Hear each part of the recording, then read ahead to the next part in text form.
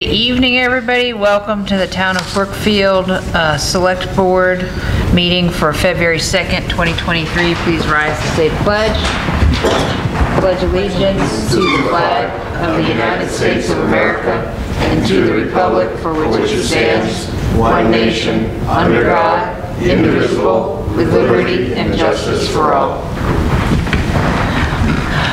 All right. Can I get a motion to take stuff out of order?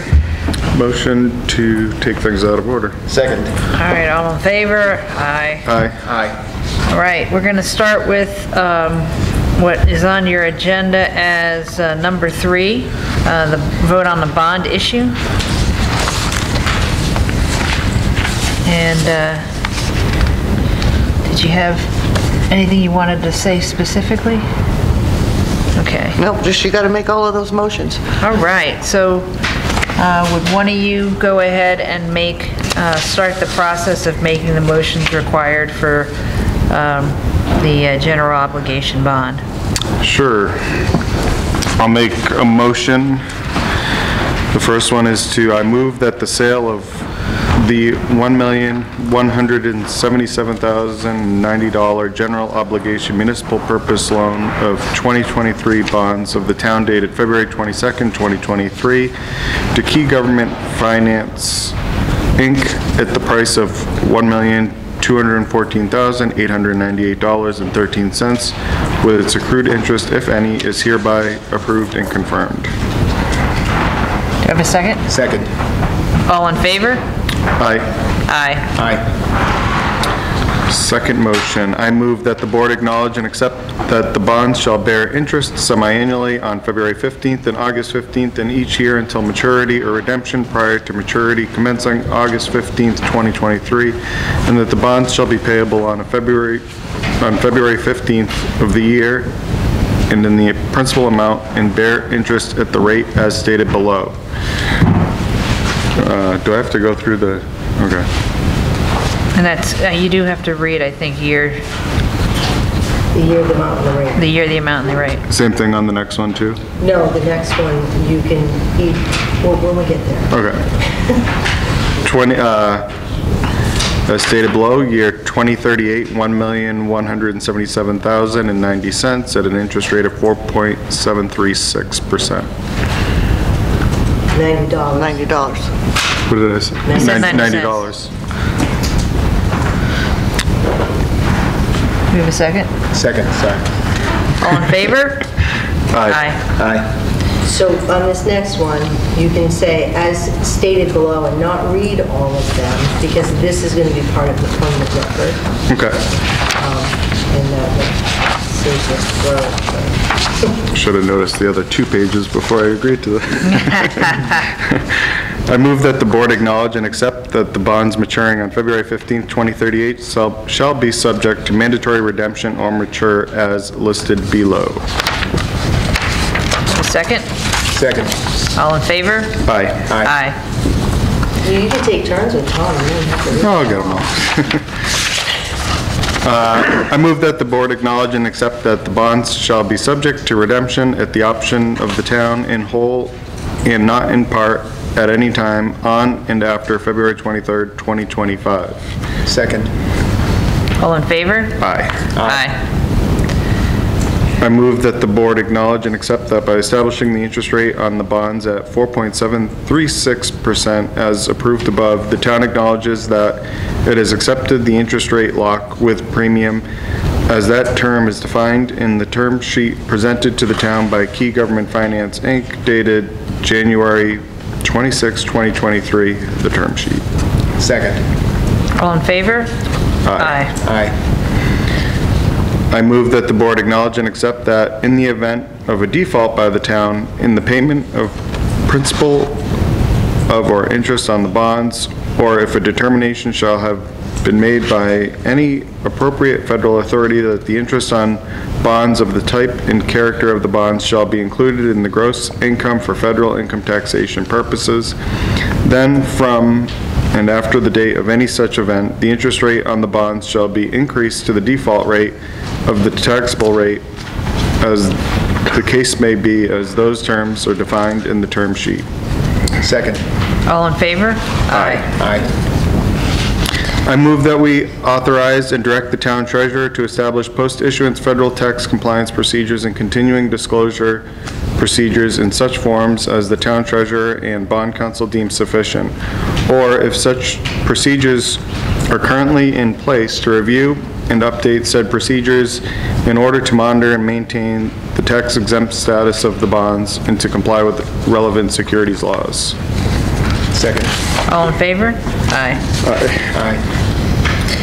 I move that the board acknowledges and accept that any certificates or documents relating to the bonds, collectively the documents, may be executed in several counterparts, each of which shall be regarded as an original, and all of which shall constitute one and the same document. Delivery of an executed counterpart of a signature page to a document by electronic mail in a PDF file or by other electronic transmission shall be as effective as delivery of a manually executed counterpart signature page to such document.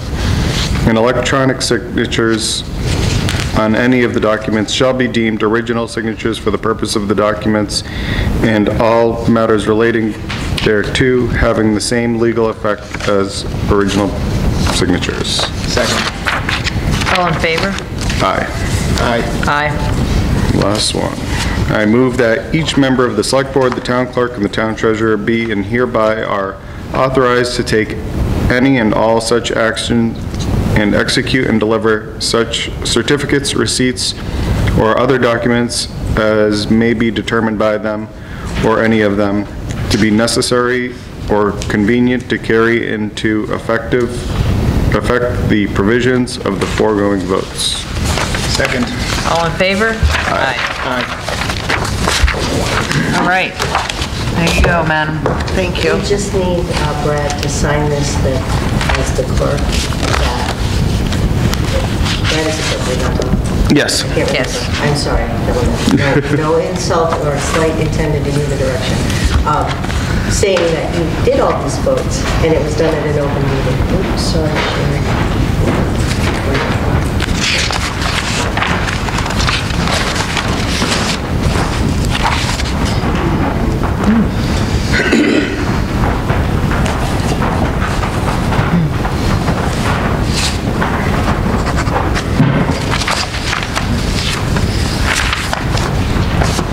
Thank you.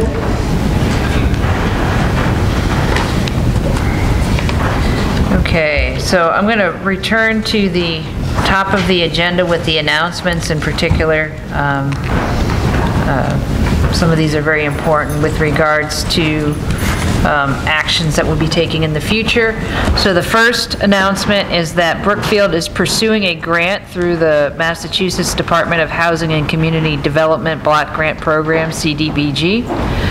The application will seek funds for improvements to Kimball Street located in Brookfield Center. Local officials, in consultation with regional planners and engineers, have determined the street to be in poor condition. Area residents who have received surveys are encouraged to complete and return them.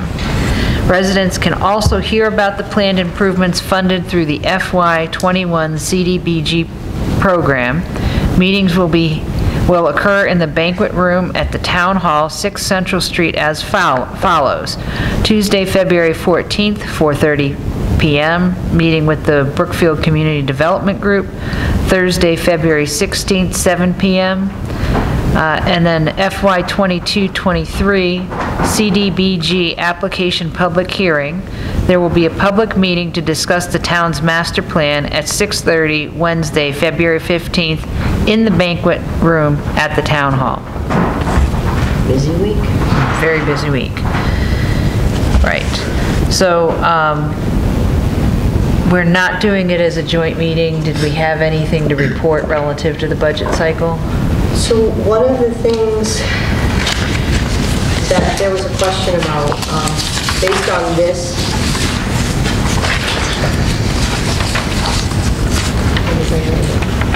I wrote this down on a note to myself.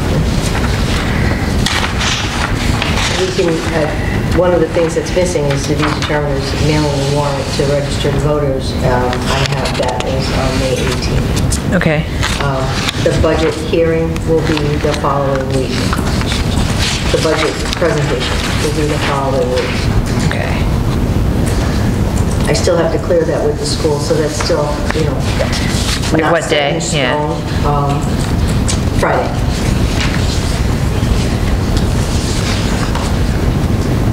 If I can get the school for that day. So. Now, how are we doing with regards to getting budgets back? So we have all but, I think, I don't have the Board of Health budget, but they're working on it.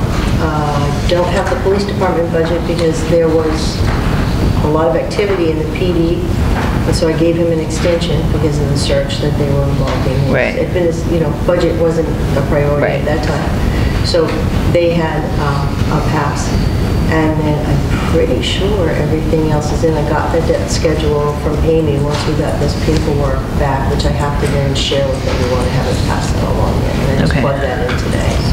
So, and have we passed along what budgets we've received to the As I advisory? got them, I sent them to the advisory committee.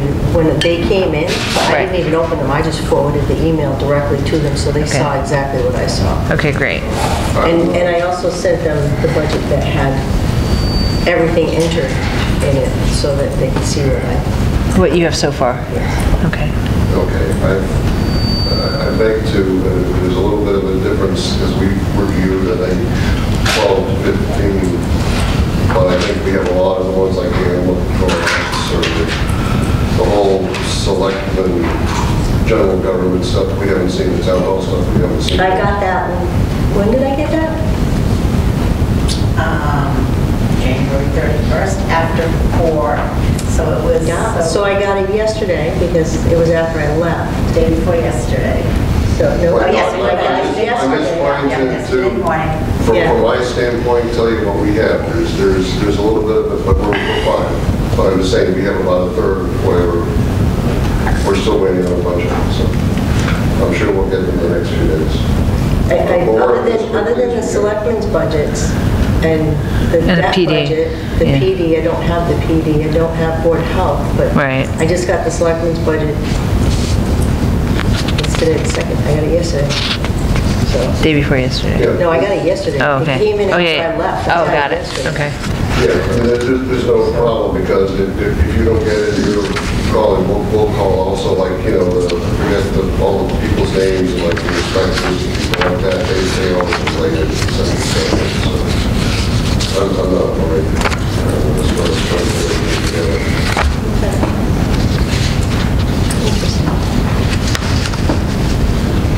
But you're saying you received all of them except those two? Some of them are paper copies that some of the non-tech savvy people wrote them.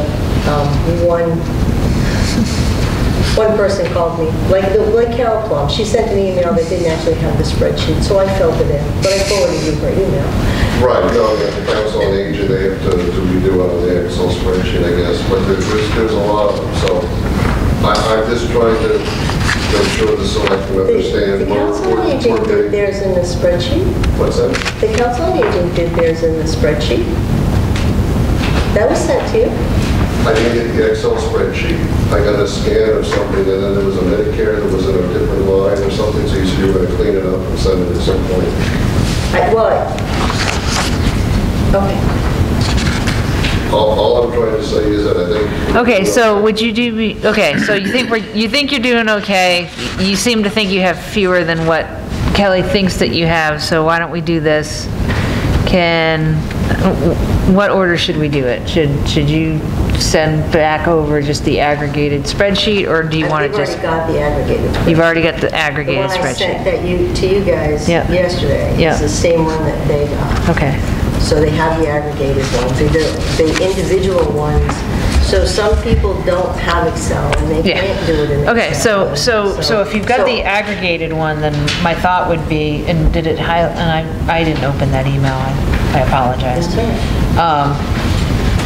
Did it annotate which ones you, like the PD and the Board of Health that was still getting, that you were still waiting on, or they're It blank? says in the columns next to it what, and I sent out a caveat today that I got all of this stuff. I'm supposed to have 2 weeks to compile it. Right. I put it on a spreadsheet. As you got it. And sent it, but there are imperfections in the spreadsheet because I haven't worked on it. Yeah. I've just been entering data, so it's, I'm just saying, so have you looked at the aggregated spreadsheet yet that was sent Caitlin yesterday? has that. Okay, great. Still today, she's supposed to report to us on the next meeting. Okay, great. So I'm fine. I think we're basically 2 weeks ahead. I had a conversation with Okay. Kevin before, which is why I didn't say we'd be cold, but I was a little confused as far as what we'd agree on as far as schedule, timing, and everything else. I didn't realize that, for example, you haven't even discussed about coal or anything else. I thought that had already been done previously. So, we're almost there to make a decision on that, but we're going to wait till we get more information and all the other budgets. So, I think we're moving along fine, but Okay.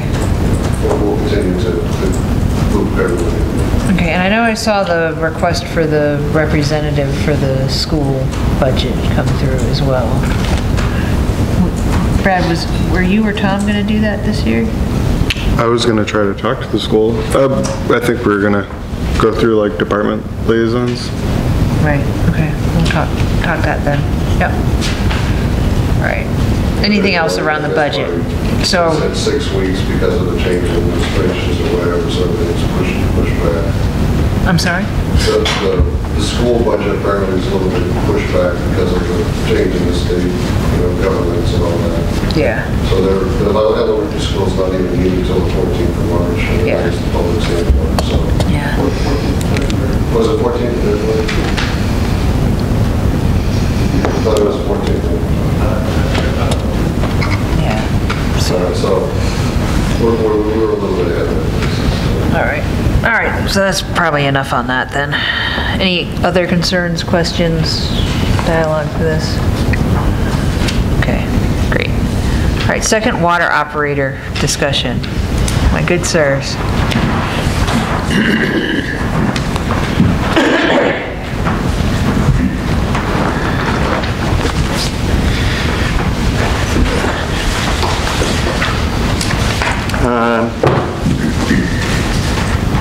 The water commissioners and the water department are here to look at possible options for a second operator.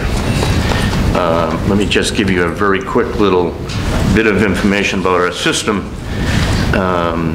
We have just under 500 service connections, which is about 1,500 people, or about 45% of the town. And we do that with our existing employment structure is one superintendent, full-time, one half-time administrator, and on-call operators, secondary on-call operators, which cover weekends, time off, so on. Ideally, what we'd like to get to is a superintendent, a part-time secondary operator, the part-time administrator, and the on-call operators. The reason for this is that DEP operating requirements are increasing, testing is increasing, sampling is increasing. We've increased the size of the operations of our system. A couple of years ago, we did chlorine addition, which we weren't doing previously. So we're really not in a situation, in a opportunity to employ another full-time secondary operator. So we're looking at options. Can we split an operator with another department in town? Can we do a regional operator? Can we do a municipal agreement or a memorandum of agreement between communities and share personnel? Or can we hire a part-time person? Don't know the questions. That's why I've talked with Kelly and asked that we present a request and get legal interpretation of what we may be able to do. So that's why we're here tonight. Okay. So, have you all had an ongoing discussion, or is this kind of the first we've talked of it? And like, Let me also say that this isn't anything we're looking to do this year. We're not looking to change our budget. We're not looking to change anything for this year. The water commissioners and the water department are looking at where we would like to be in the future, not necessarily this year, possibly next year. yeah. And water systems can change, and hopefully it doesn't change for 10 years. And we've talked a lot internally about this for A couple of years. Yeah. And Brookfield doesn't have anybody else trained to run this water system, period. And it would seem like maybe there should be, maybe somebody else, maybe that's employed by the town could be cross-trained to, cover the water department. Which is a situation which we had a number of years ago. We had a secondary operator who worked for the highway. Department, yeah. And that worked out great. That is not the case right now, but it certainly, Might be an option. maybe it could be an option. Maybe it could be an option, right. So, and Brookfield being a small operator, we're the smallest in distribution size, and we're smallest in treatment size. And the Mass DEP regulations are designed to deal with, the city of Boston, and the small communities get drug along with all of the other requirements. So as the superintendent, I guess, what's your preference? Well, I don't need another employee. So when things are going good, I can manage it by myself. When I take a vacation, we're left kind of begging and pleading on neighboring communities help us out. It's worked, but it's not necessarily sustainable. It's not sustainable. It's not sustainable. That's a very good way to put it. I don't, can he handle the public safety side of it and, the health side? Absolutely. Absolutely. But it's not really our best play. It's not. So when we use our on-call operators for weekends, and for when Dennis is out on a sick leave or if goes on vacation, the on-call operators cover it. That's walking a very fine line. They're actually supposed to be here the whole time. That's in the regulation. We're walking a fine line. Right. And we need to get better at that. But the system is run in compliance with all of the regulations. We provide a good service, but looking down the road, we ideally need to make some modifications. To keep it going. Is this a steady need for a part-time person, or is it more hit and miss, like you said, when you go on vacation, Dennis, or? It's hit and miss. It's hit and miss, and that's part of the problem. We could use them 40 hours a week this week. Yeah. We could use them 40 hours a week in 3 months. Right. If he's out sick for 4 days, we need him for 4 days when he's out sick. We could possibly use him as an on-call operator, fill in as an on-call operator. And obviously, it's very hard to find somebody qualified. Basically, anyone who's qualified has a job. And, they can't leave their job. The other thing is, before we get somebody to come in, he probably needs to be here for 40 or 80 hours to walk through the system and familiarize himself so that he knows the system and he knows what to do. So do we have anybody currently in the town employed that's interested in training to become a part-time operator? Not that we are aware of. Not now. Right. Okay. We had asked at one point that if highway, and it doesn't just have to be highway, was to look at hiring another employee. Could we in some way provide some kind of incentive to that employee to get licensed? This is part of our question. Legally, how do we do that? You know, can we, or how do we do that? Can I say something on that? Because well, my only concern with that is if you get someone from highway to agree to do that, and he's out for a week. Now you just took someone off a highway. That's part of the problem. Exactly. That is exactly part of the problem. And that's exactly what would need to happen. Are we aware of any other towns that are in a similar predicament as us where regionalization can make sense? All of the small towns are in tough situations.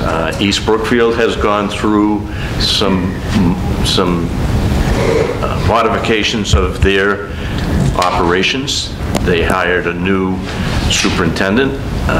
They have just hired or are training. They hired, yeah, they have their second operator. And they also, I think, have another on-call operator working at the highway. Right. West Brookfield had a superintendent and a full-time, their system is a little bit bigger, and a full-time secondary operator. He just left, the secondary operator. So they are out looking for people. Would it make sense for... Well, I was going to say, yeah, and actually, I'm glad that you were going down that road, because I'm wondering, have we reached out to West Brookfield about potentially making that a regional operator? No. No, their system is more complicated than ours. They really need... They have a need for... They need a full-time superintendent and a full-time operator. And our on-call operators right now are working very well. We're using an agreement with the East Brookfield, plus we have the East Brookfield, former East Brookfield superintendent is our on-call operator. Dennis's father is an on-call operator, who was our previous superintendent. So I reached out, and Pioneer Valley is in the process of regionalizing someone within their area, and they sent me a sample. It's like a float operator? Well, they sent me a sample agreement. It's an intermunicipal agreement between the towns where they share a secondary operator. Honestly, because this is something that's off, I haven't actually pulled it up. I haven't read it. I have it, but I haven't read it yet. But I would think it would make more sense for the towns, for us to try and find towns that want to partner with us, and then we can hire a full-time regionalized operator that will work X number of hours in each town to create a full-time job, and then we share the cost of that person. Just don't take vacations at the same time. That's all scheduled. That's right. But literally, that's part of the regionalization agreement. May want somebody that's part-time that they can call on as well. So what I had done is I had asked if the water commissioners in the water department would be willing to reach out and kind of like start the discussion and see if anybody would be interested in that, and that's kind of where we were when we were done. Just to kind of limit our area, the operators have to be within a certain time distance from town. So if you're a crazy driver, you can live further away. Is that what you're telling me? Yeah. No, technically no. Just checking. But if you had a regional person and he's going to be away for a week, you could probably house one up. So I guess it would depend on when we hire, if there's somebody local to one of the towns, if you know, you Yeah, get your. does it have to be your town or They- can Can they meet? That's part of these jobs, is you have to be local. Yeah. That's just how it is. Right, but I think what she's saying is that, does the distance have to be to all the communities, or can it be to one of the communities in the regionalization and have it still count? It would have to Well, be I with think all so. of them, actually. Yeah, So- I think through that'd their be in range service. of any community that's using their services. We have a legal 1-hour response time. Okay. So So if you're up. The 1 hour, So 1 hour. is pretty. But 1 that's a hour is pretty not big- terrible, though. That's a pretty big It's not- geographic area. It's not, because if you're, that's from the time the phone rings, like 1 hour to be here. Okay. And it happens quick, when you're out to dinner and the phone rings, or. Oh, I see what you're saying. It happens very quick. So are you saying that if we had a regional person, they would never be able to go to Boston for dinner because That's- they might so- get a call? Not if they were on call. Not if they're on Correct. call. After a Yeah. call. Correct.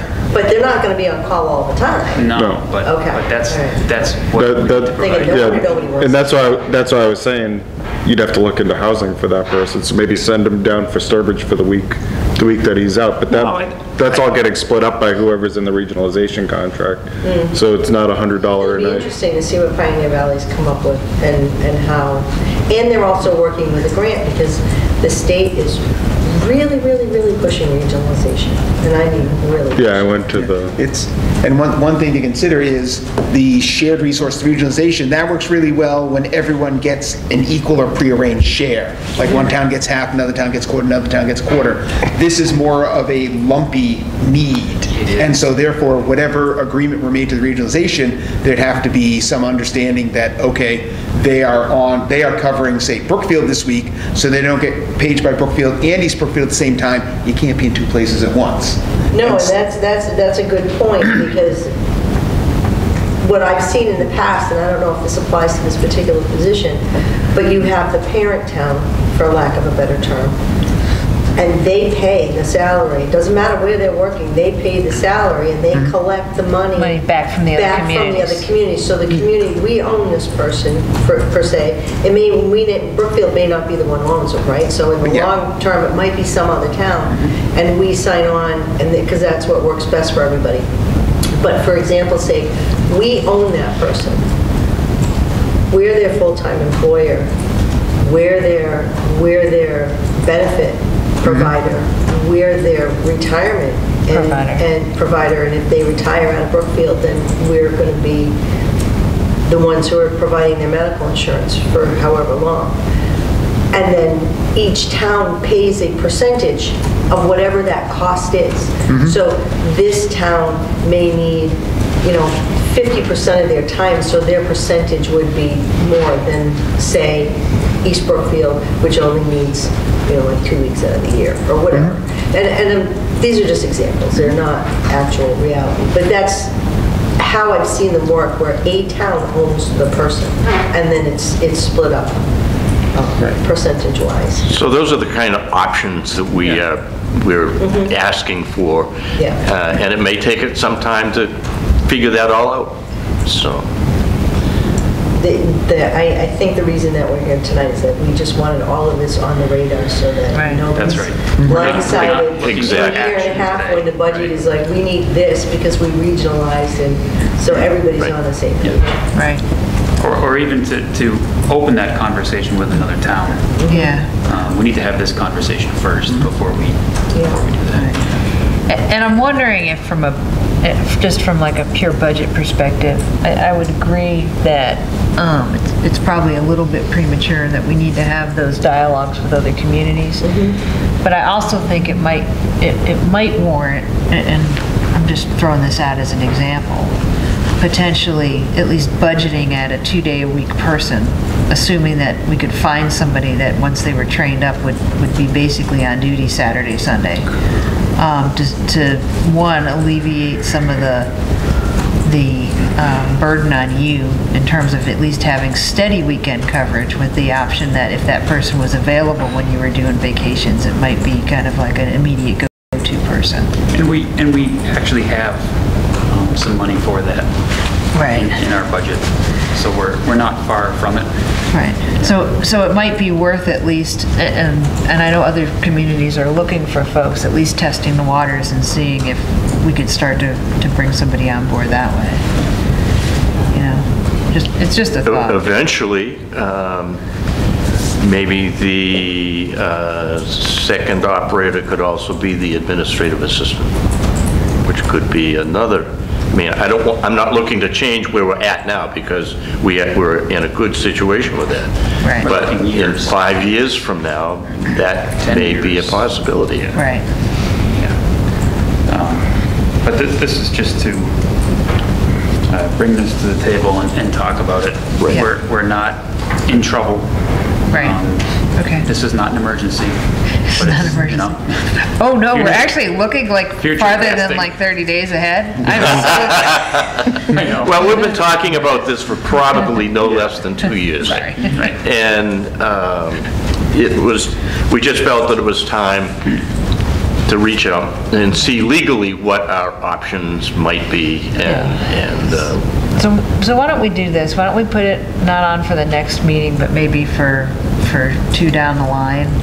Give a chance to kind of review the regionalization and see if we, is that enough time? You're looking at me like a deer in headlights. Well, I think one that's kind of premature, and two, this is not the right time of year for me to have time for that. So Because if of we the can- budget. Yeah, so if we can, the warrant and, Right. town meeting, so. And all the other stuff, okay. But if we can. I thought you were sitting violin in the. I know, it's quiet up there now, That's right? what's happening. I'm up there, laying in front of the fire, coloring. Would it make sense? Yeah, me too.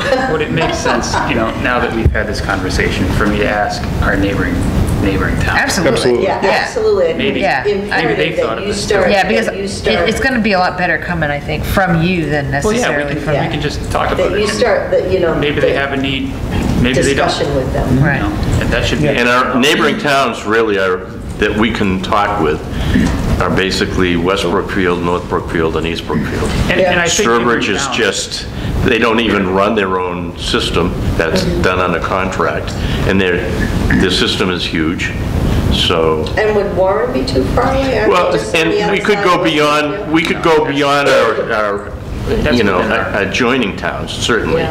Yeah. Yeah. Yeah, because I think there's actually probably, I think that dialogue is definitely in order. Yeah. Because I think we're all realistic enough to at least entertain,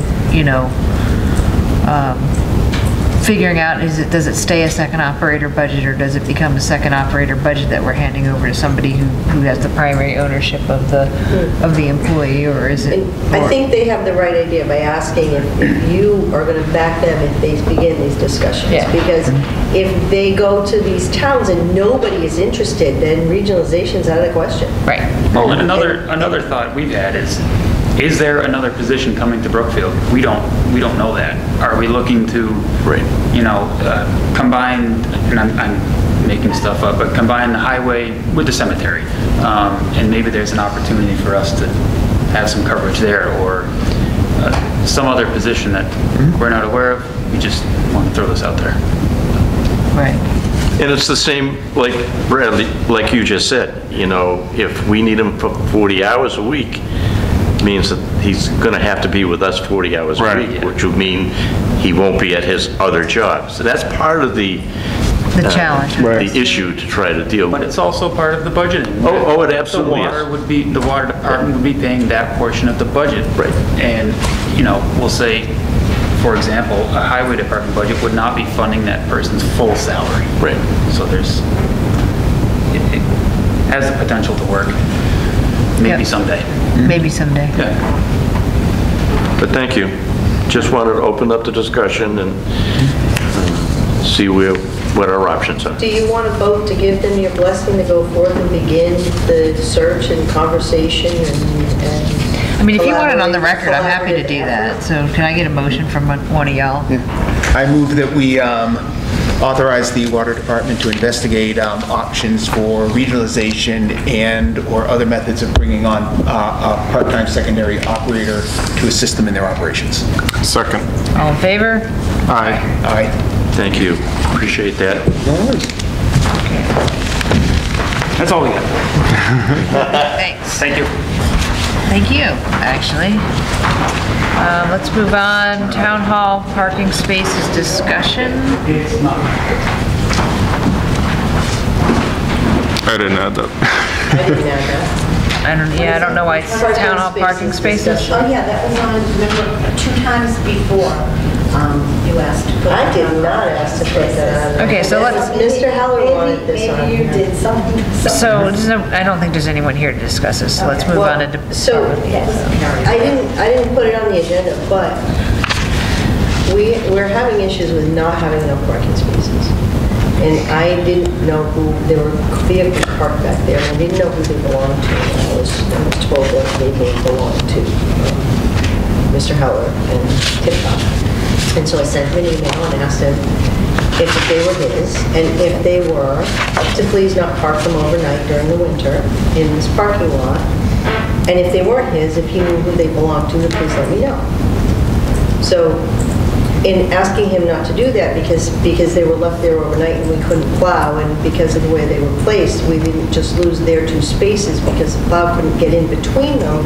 We lost the whole back row of being able to park in. So he was upset and concerned that he may have done something wrong, and I explained that he didn't do anything wrong, it's just that we need to have the parking lot clear so that we can get the town trucks in there to plow. Yep. In the interim, Ryan was really excited that we had done that, because it's very frustrating for him to try and plow around them all the time, because I guess this is where they normally park their vehicles. So what I would like to ask is if the board would be willing to make just the spots just around the building, well, now with what's going on with the chimney, for town hall use and town hall employees, because there's not enough spaces for everybody. So, and just in the winter, people, I don't want people walking and slipping in the ice and falling down and. So does he not have parking over here? He does. He has parking, he has a parking lot behind the building, and he has parking in front of this building. Well, you can't park in front of the building In the from winter. November to March, or April, Okay.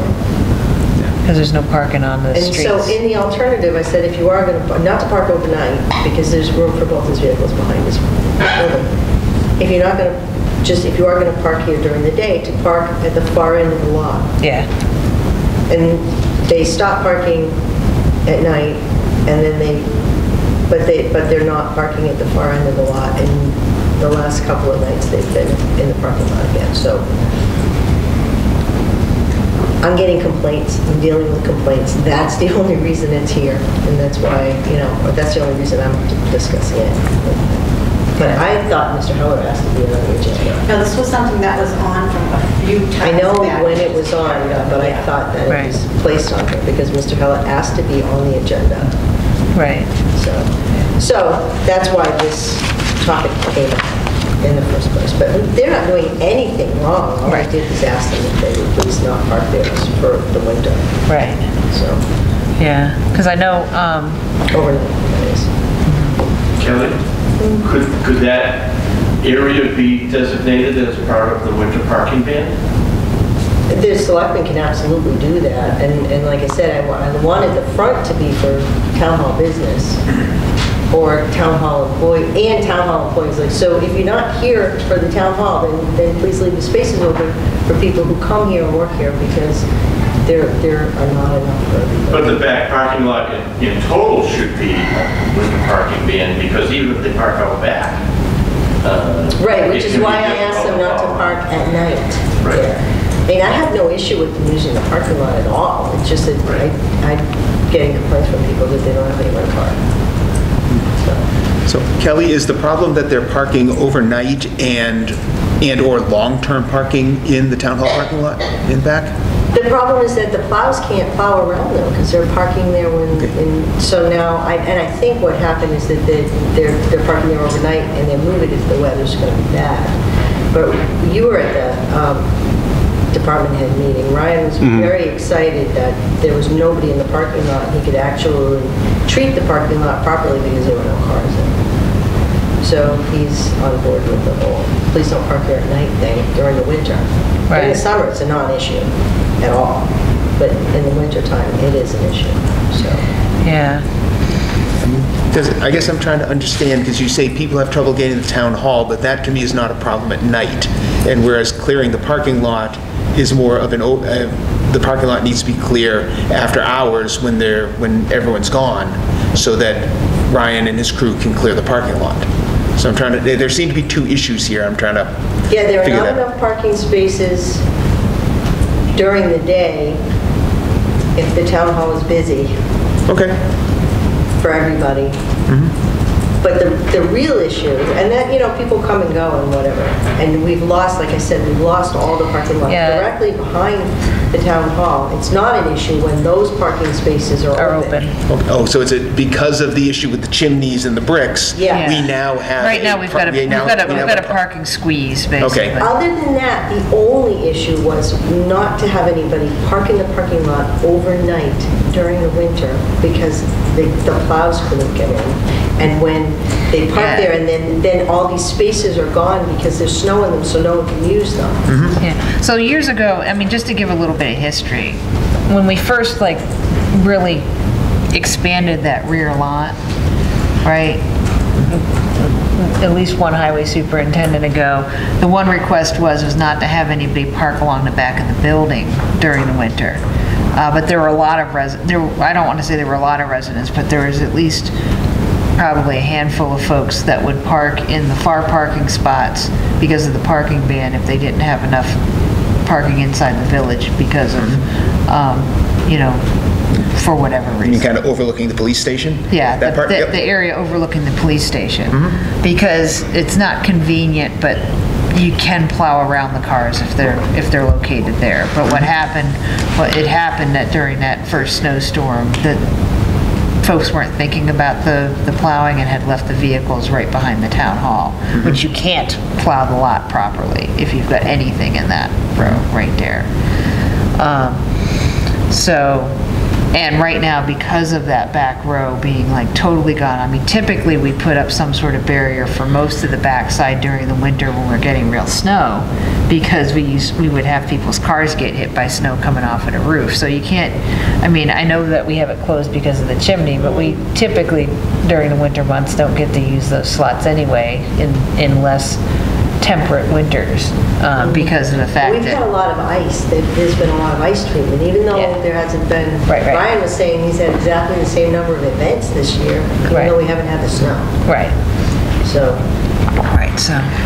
that's all this is it just? Quick question, is there a sign that says no overnight parking allowed? there's not. No, and that's one of the things that I we mean, we were, could get a sign and then we have Mike Siri to enforce, give them a ticket if someone parks there. Well, we could, absolutely, I mean, and, it's like $150 for a sign, why gets it done? right. I mean, and at this point, really, it's just, it's one set of people that's parking there, so I don't think we even need to pay for a sign, we just need to, consider what we're doing, why we're doing it, and then just talk to them. yeah, What's I up? agree. So, I know the last 2 weeks have been very unusual at the police department. But I stopped down here one day and this back parking lot was absolutely filled with 24 to 30 state vehicles. Troopers and, And if we ever had a need to get a fire engine out, it wouldn't have happened. Nope. right, And they actually, and I understand why, and I don't have an issue. I'm not- But when the people who were here early, we couldn't leave because all of our cars were blocked in by all of their cars.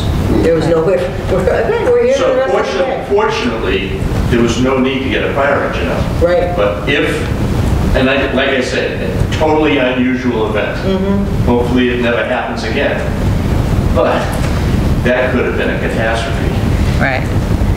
Now, I don't know where they would go if they couldn't park there. I mean, like I said, Right.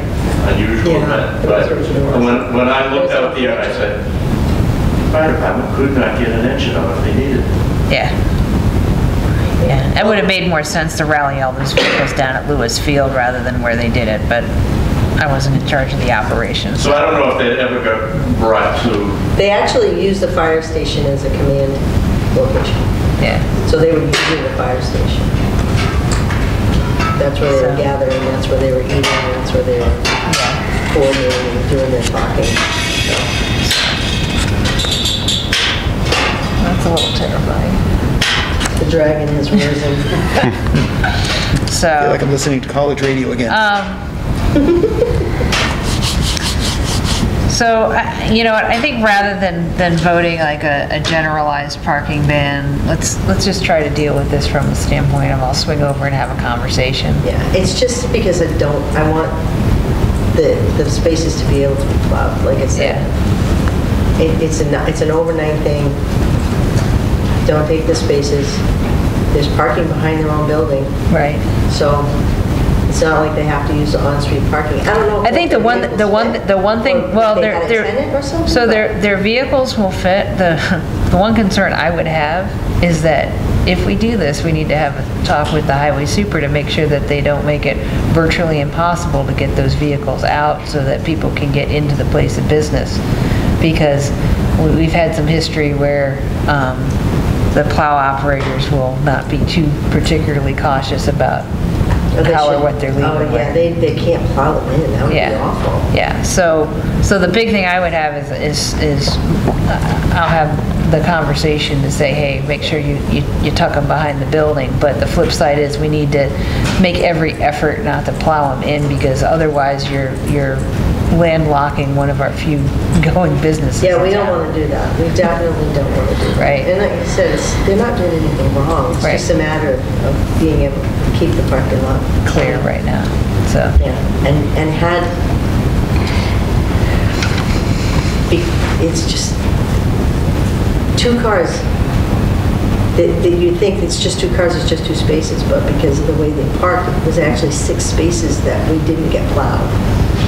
Because you couldn't get in around them because of where they... Yeah, but that was behind the building. That was when they were behind the building. That was risky, and I'm really glad I asked them to move their vehicles, because the next day the chimney came down. The next day, it was like, ooh, it was fate. So yeah, we'll do that and see how it rolls. Okay. Department, what's that? Do we want to vote on a policy, or are we just going to just try and handle it formally? I think we should just play it by ear and talk to them. I'm good with that. I mean, fundamentally, I say if we ask people not to park overnight, that's going to prevent long-term parking and leave it generally for people with business with town hall, and it's going to leave it open in the week overnight for Ryan to plow. Yeah, and it includes the weekends too, because the snow happens on the weekends, and the fire department needs to be able to get in and out of there, put their own vehicles in. So, but yeah, I don't think we necessarily need to vote something where it's not like a wholesale issue. Right. So, I mean, how many people park in this parking lot when the Apple Country Fair is going on? Yeah. So this is just a really teeny tiny little, plowing maintenance thing. Yeah. Okay. Beth, I'm getting caged out for work. I've got about 10 more minutes, so if there's anything you think we need to cover before I have to go and answer my call. Cover the accounting services contract, and then I think everything, and we're going to be discussing reopening my contract, so would you like to participate in either of them? I'm sorry, what's the second one? The accounting contract? Reopening my contract. Let's see. I will let's do your contract. Okay.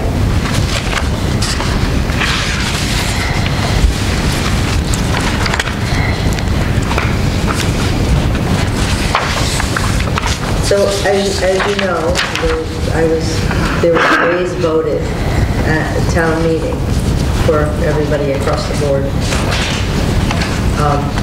My contract has a dollar amount in it.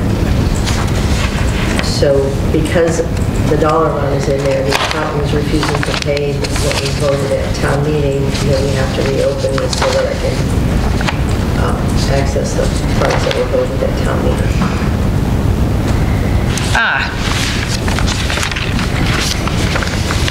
And we did vote it Yeah, the town did vote to raise her salary by that amount. on the floor, so I think the town's will on this point is clear.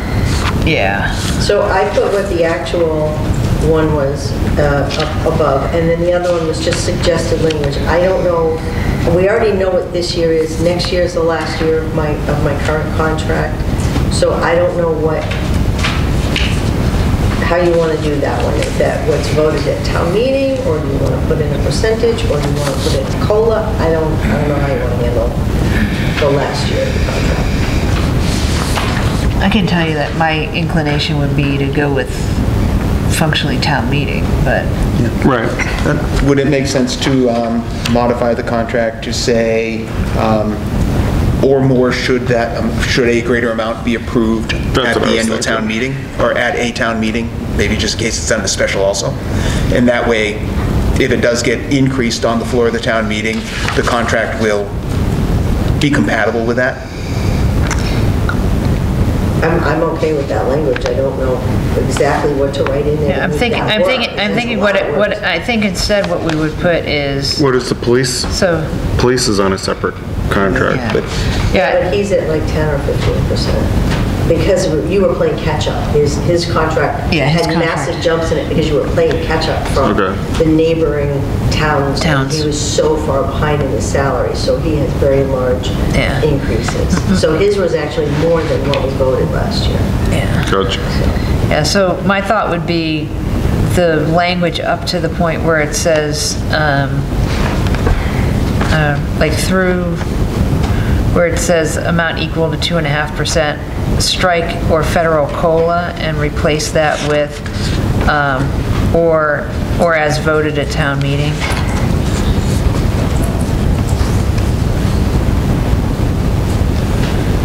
What do you gentlemen Which part of the think? contract are you looking at? I'm looking at Article X salary. Yep.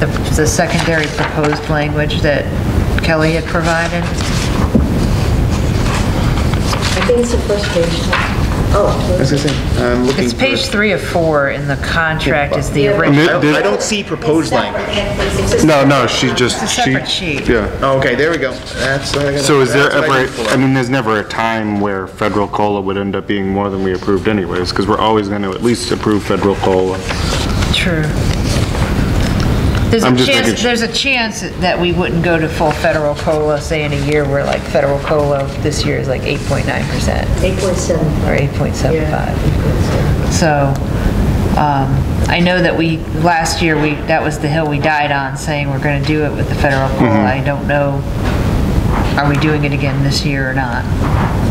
So that's what was part of the budget discussion next meeting, was Right. whether or not you were going to decide whether you were going to do that. Right, so I think by using the language as voted at town meeting, regardless of how that discussion comes out, it gives us that leeway relative to it. Yep, I agree with that. So 2.5% or as voted at town meeting, whichever is greater for the fiscal year of 2024. So if you decide to go, And if 2025 changes, I don't have a contract for 2024. oh, okay. So Yeah. this only covers one more. So really, one more year Yeah, anyways, it's yeah, just one so. more year, and if it doesn't work, then you guys don't like me, then you can, give me a confirm. However you- So, but I just think I just would prefer to do it that way rather than state it as federal COLA, even though that's probably what we're gonna wind up with. I like the idea of tying it to the vote rather Yeah. than. I actually agree with you. I think I like that idea as well. I'm perfectly okay with that, so. Yeah, it's very simple, you know Yeah, what? very clean Some stuff idea. is gonna be out of our hands, we'll guarantee you 2.5%, and if the town wants to give you more, it's up to them. So there you go.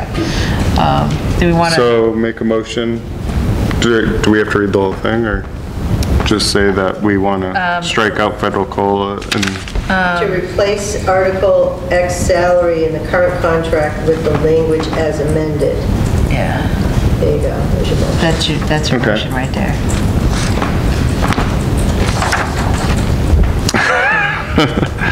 what did you Break say? that up.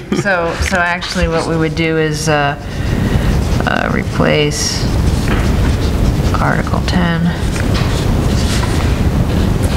in the employment agreement of Kelly Robbins with the town of Brookfield.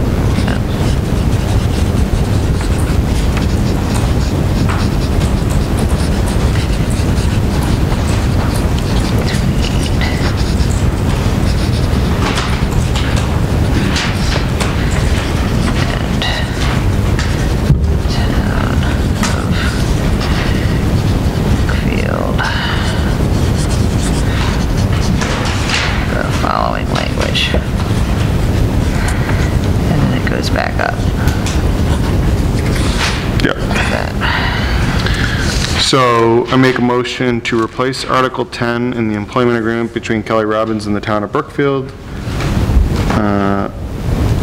with the following language. Effective January 1st, 2021, the town shall pay the administrator the sum of $82,500 for fiscal year 2022, effective July 1st, 2022. The salary shall be $87,368 for fiscal year 2023, beginning on July 1st, 2023. The amount shall be equal to 2.5% or as voted at town meeting, whichever is greater for fiscal year 2024. Second. All in favor? Aye. Aye. Aye. Thank you. Okay. And then, All right, thank you, excuse me. you gotta go? Go. I gotta go. Oh, we still have a quorum, yay. Three boss calls. What's that, the boss called? The people that pay my day job call, unfortunately. That is a struggle when you... Yeah, no, I'm gonna step on the hall and triage this. I might be able to defer it.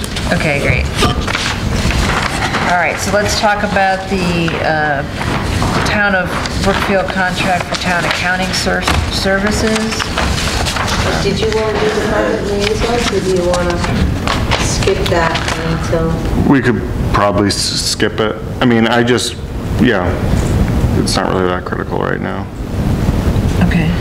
I mean, I just want to see if, in the past, we've always spoke, someone from the select board would speak to board people. Yep. Do we want to continue that? Yeah, I think we do. I don't know think if we you haven't and done Tom, I don't know what your bandwidth is. So, bandwidth is always a struggle for me, but I'm willing to give it a college try, for sure. So, and are we talking just in general and bring back reports about like what's going on in the town, or are we talking more along the lines of strictly for budget? Because historically, it's You've been around more, so I would. Historically, it's been focused more around budget, though I think that I think if we were more, let's call it disciplined in terms of the selectmen reaching out on some regular cadence to, I mean, I think one thing that's been good is I think that the monthly department head meeting, granted I only make it like probably once every second or third month. Brad stepped up and came to. Yeah, that was good. Yeah. So, maybe. Maybe we just start doing a rotation with the department heads. Yes. The department head meetings, and then you can see what's going on and hear what the department heads. I mean, my bigger concern outside of, because I feel like the communication's pretty good with everyone in the town here, with the exception of, I just personally have concerns and would like to have outreach more with the school in Tantascwa, even though we don't have control over those things. I've heard from a few different people now, like, that they need a new roof over at the school. And what are we looking at potentially? It's about, roughly around $600,000 within the next 4 years. I spoke with Kathleen about it, I think the first couple of months I was working here. I had gone over for a tour and I said, why are there so many buckets? And she said, well, we keep patching the roof, and every time we patch the roof, something else, the water runs downhill. So it keeps finding. What else is there outside of that? I mean, if she hasn't said that, what else hasn't been brought up? But she did say it. No, I know, but I mean, she did at that point, but what else was out there? I mean, it was because you brought it up. You said there's buckets on the floor. What if she brought that up? Well, I don't. You know what I'm saying? So prior to my arrival, I don't know what kind of communication the board had with the school to begin with, but she provided us with a list of what their capital plan is. Yeah, and what they've got planned. And so we discussed the roof. It was, we're going to need a new roof, and we can't pay for the whole thing ourselves. She uses a lot of, I believe it's school choice money to do capital improvements in the building. And she's done some amazing things with that money. She's done wonderful things for that building with those funds. Brookfield's actually extremely lucky to have her. She's very innovative. No, I think outside the box school is thinker. much Yeah, better than the other schools. Great. And I think one of the challenges, I think one of the challenges is I wish they had prioritized the roof ahead of some of what they've done, right? So we know that it's on? But they've also, and let me just, I'm sorry, I apologize, but let me just finish, is over the last, they have also historically applied more than what's typically done of their school choice money to their budget. So they've put in, they've contributed more than $600,000 over the last 4 to 5 years back to operational expenses when they could have just squirreled that money away Yeah. for the roof. So that's where, Well, what I told her was that now that I know that, you're going to be seeking 50% of the roof cost from the town, that I will put a warrant article on and we will create a fund to cover this so that in 5 years, the money's actually already there. but they're really going to wait 5 years to do it? Well, she says that that's when it will have to be done, so within 5 years. So we put 50,000 in last year. We have enough, I want to put 75 in this year with free cash. So we're not, that's the plan with the roof, is that we are aware that it needs to be done, that we're saving. I spoke with Maya about the roof yesterday, met with Maya. They have a tiny little grant that we can apply for that could go to it. I say tiny, it's $10,000, but when your roof is $600,000, no, but that's one of the things that they really like to see is people being proactive about things, knowing they're coming and not just being reactionary, being prepared for it. So we're looking at that sort of stuff. We need to actually implement a roof inspection program here anyway. So Right. it's on a list of things to do. But as far as what are we doing with Tantasco? I have no idea what the board has done in the past. We've got a hand raised, so. To answer your question directly, in my 5 or 6 years, I'm sure Beth will back me up, the school board, Deb Boyd, and the people that she assigned the school committee for the elementary school have been the most diligent and proactive as far as providing information to our advisory committee, answering all questions and being on top of things. And between Tom, myself, Steve Gillis, and a couple of other people, we've had no issues whatsoever with response and information coming back. So you guys have a good idea of what's coming. we have a general idea as what Kelly has said, but I feel confident just based on my experience, the people that are there. Now again, the new gentleman, Steve, I met him once. He came to several of the meetings last year and Deb sort of had him in training. He goes back to Deb now to answer any question that we might ask. But as I said, I think they have the systems in place. They're very astute as far as gauging what state monies might come in, projecting things. The volunteers that are on the school committee for the elementary school, I know I've met a couple of them personally. Some of them moved on to the regional school committee. They're all top notch. They're very, they're young. They have kids in the school system. They're very on it. So I just wanted to give you that. Okay. My experience has been very positive. Okay. And you don't really have to chase them for anything. It's just, again, there has been a transition now, so we'll see how that works. But I'm confident that things will continue the way they've been. That board is a phenomenal financial manager, so she is great at reaching out. She was very proactive. I dealt with her when I was in Holland, and we all knew what was going on. Yeah. Right, and she's always nice enough, or has been in the past, to come to the town meeting because we always have citizens who are concerned about, it's a large budget and we really have no control, either, we vote it down or up. We don't have a line item ability to do anything. But she always comes and makes a nice presentation, if she has in the past. We always ask her to do that because, again, she knows it better than anyone. Next. Yep. So we're very fortunate to have the school systems that we have in town. And a lot of the elementary school budget is enhanced with the school choice.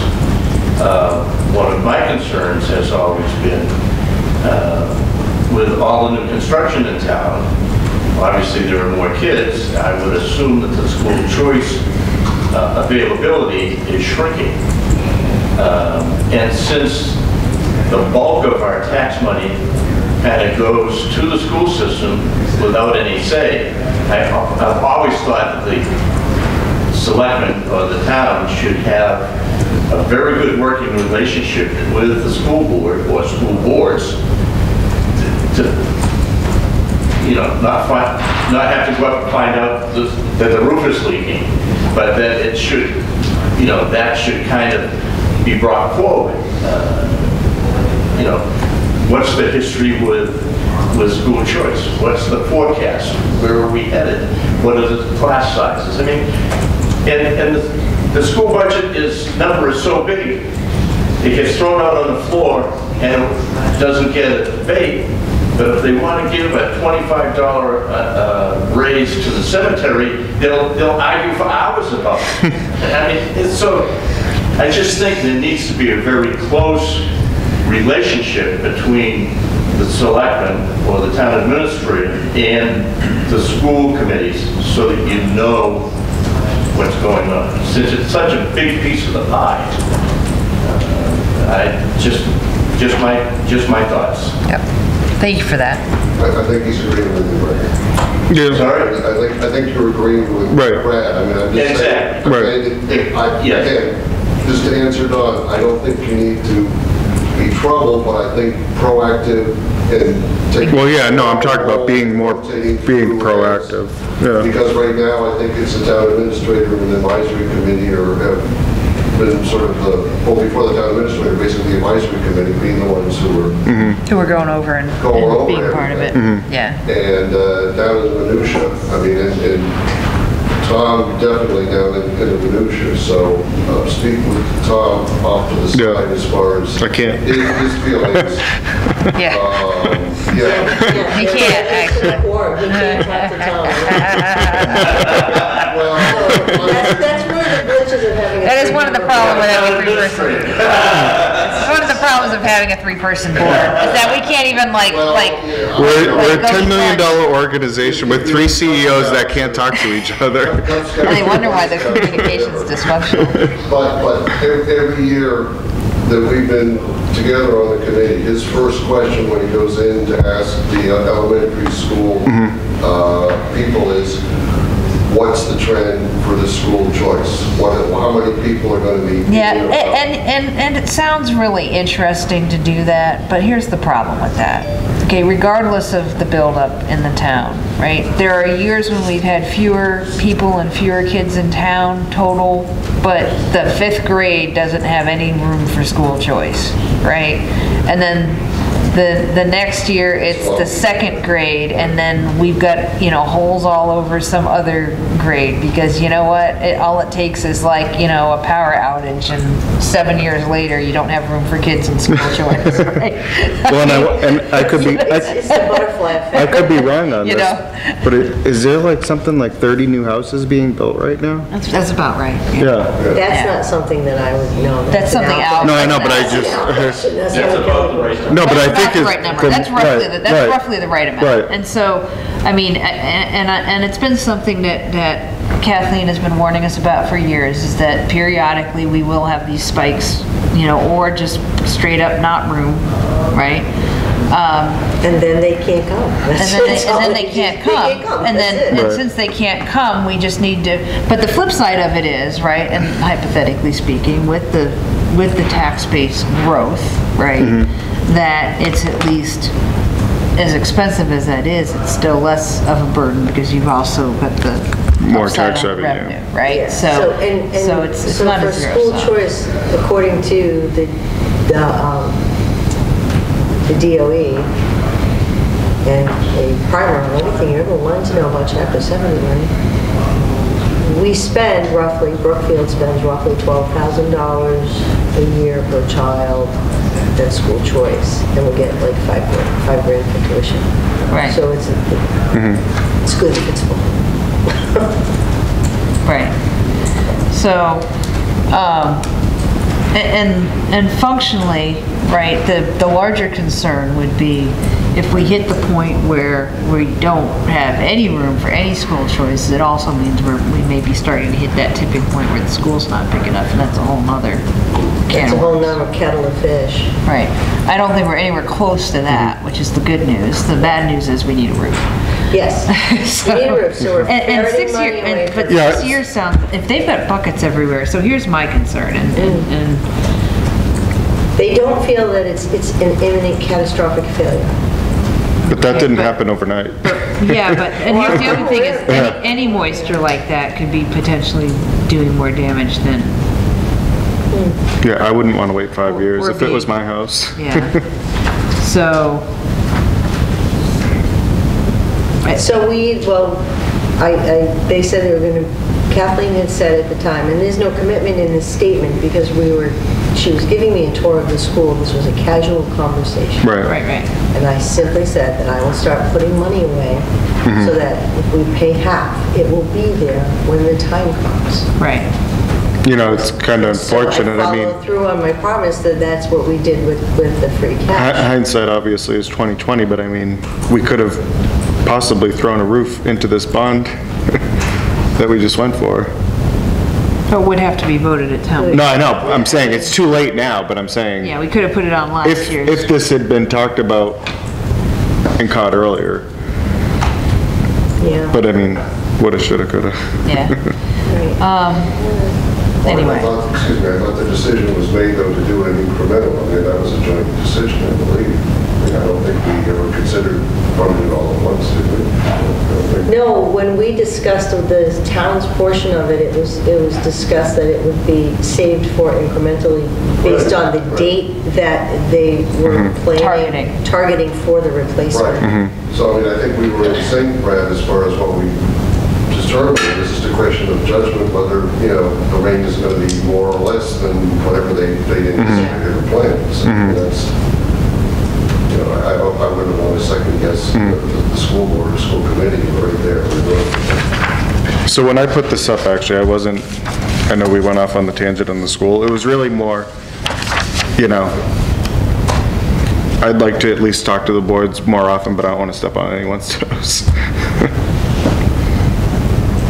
I'll invite you to our next meeting if you're going to come. I mean, I'm very happy to have. I just, So- for me, it's just getting caught up with things. Yeah, 'Cause so it's been- I think, Yeah. so I think I think this has been a good discussion. I think there's two different questions, really.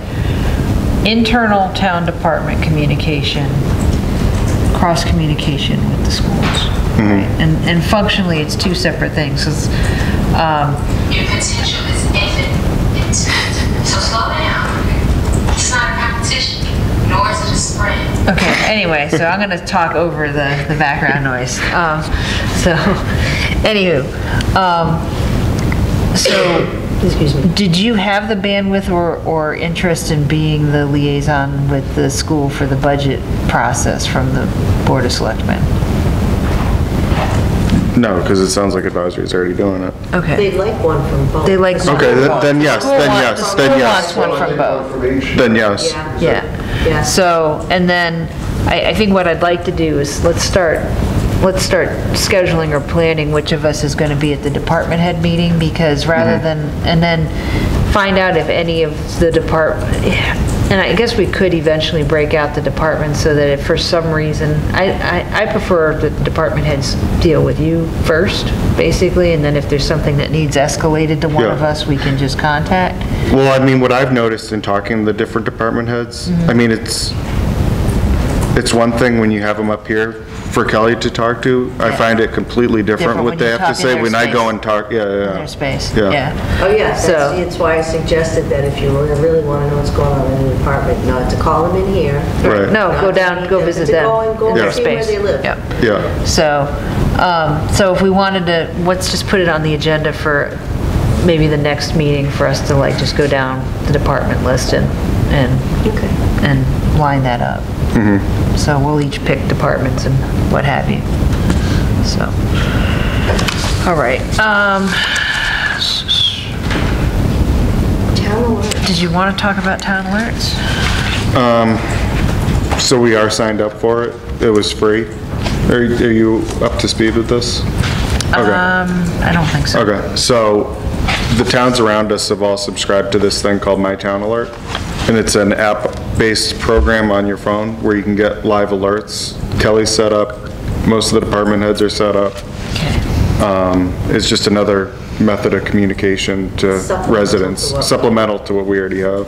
All right, have we put it out there that people can sign up? Not yet. Not Well, yeah, no, not yet. No, I haven't. I was, shared it no, with I Lindsay. haven't yet. I told her that we're about to and I have everything, I just haven't had the It time. needs to go up on the town website and posted Yeah. here at the town hall. And Actually, if you could Put do, it on- if you could do that put it and then on the have, Facebook. and then have, and then have Lindsay share funny. the web link for the, okay, I can do that. Did you check it for typos? The flyer. I haven't looked at, I haven't looked at anything. Okay. So great. Yeah, it's free, it's a non-invasive app, it doesn't ask for any personal information, and you can sign up. There's a few towns that are using it currently in Massachusetts, and you can click on them, and you'll see the alerts for all those towns. Towns. And they'll automatically show up when you open up the app, the alerts for those towns are on your screen. Okay.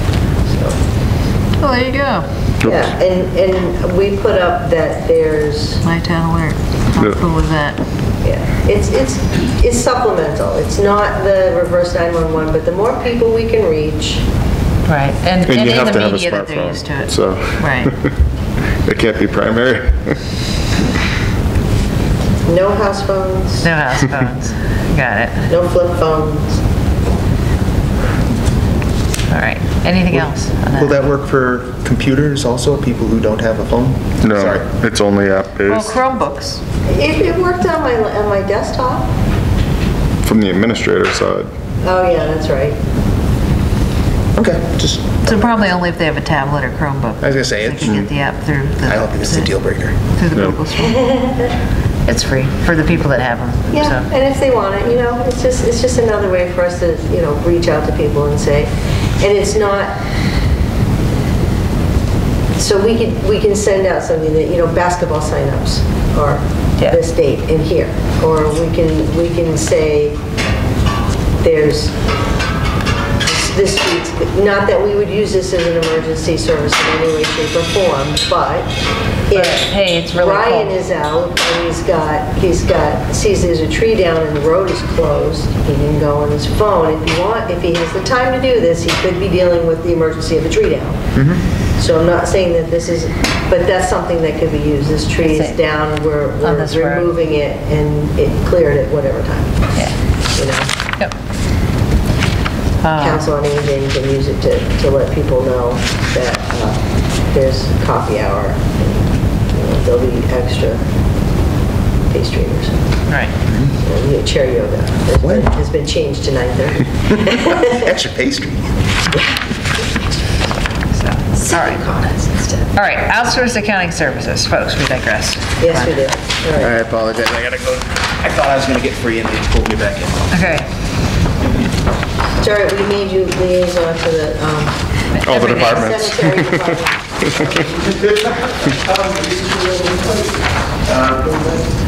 No, I don't take that anymore. No, Karen takes care of that. So this is for FY 2024. Was there anything specific that you wanted to call out in this? No, I just wanted you to see it. He sent it to me as a DocuSign document, and I couldn't print it. And I said, no, I'm not going to sign this. The board needs to look it over. I'm not just going to go ahead and re-engage the company. Right. Can you technically sign this? I can sign, We voted her the right to sign all contracts. yeah. Oh, okay. But I have stated that I will always bring them to you unless it's, Right. so if it's a blanket castle form, which is that's a form that we have to sign every time we get state money. I just sign those now instead of waiting for a selectmen's meeting, and it's really helped Speed things roll up. grants in from the state. I can sign reimbursements for Chapter 90 so that if there's snow incidents and you guys can't meet for 5 weeks, we're not borrowing money to cover our snow debt, that kind of stuff. So that's the kind of stuff that I would sign without discussing. If it's procurement, as the chief procurement officer, and it's a project that's already been approved, I go over the documents and I sign the contract. So all this is just the next contract for 24? It is. The only thing I noticed, I didn't know if it was a change from the prior year when I read through this, is that it says minimum of 6 on-site visits a year. I seem to remember it used to be more, but if you're comfortable with that, I'm So okay with it. this is in here because if,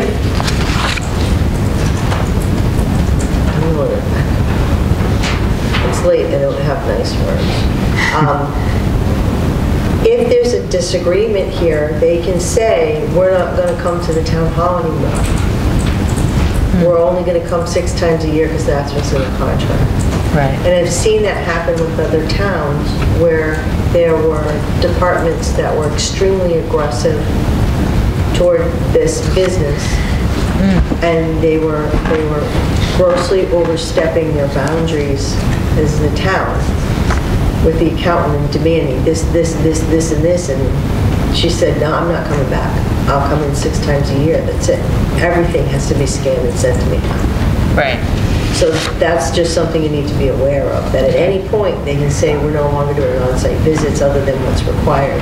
Everything has to be scanned and turned in, which means that every single, and I don't know who would do that, whose job would that be, to compile all of the things that are normally given to the accountant and scan them for, like, the bill payment, the bill schedule, over to the accountant.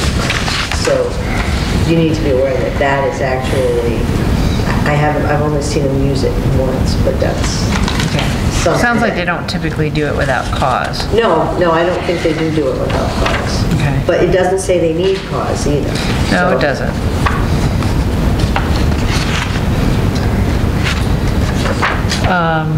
It went up roughly $5,000 a year, because I think we're paying, no, I think we're at 46.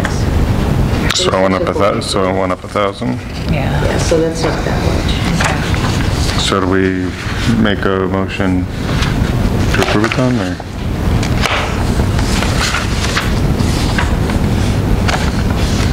And this is for FY '24 is starting in July. 1 of this Okay. year. Yeah. Okay. So. I mean, there's absolutely nothing wrong with their work.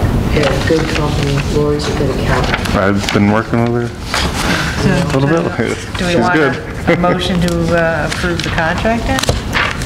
So I make a motion to approve the Town of Brookfield contract for town accounting services for year 2024. I'll second that. All in favor? Aye. All right. 350th committee appointment for Christina Pradella. So she would make the 5th person to the 350th committee. Great. So do we have that motion? Oh, so I make a motion to appoint Christina Pradella as a member of the 350th anniversary committee. I'll second. All in favor? Aye. Aye. Great. All right, capital planning. I didn't run this long. It's slow today.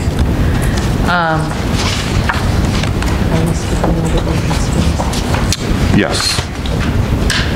Yes.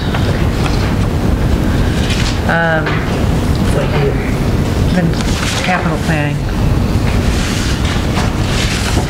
So what did we want to discuss relative to this? This is the older plan, and we're getting towards the end of it, actually, as terrifying as that is. So is this brought up because I brought it up? Yes. We can skip over that. Okay, so we're not ready to talk about that today? More just that I would like to try to reinvigorate that committee. Okay. You see? Good luck. We have to find them first. Yeah. Right. Gee, you know if anybody would volunteer for it before? One, Right. committee of one.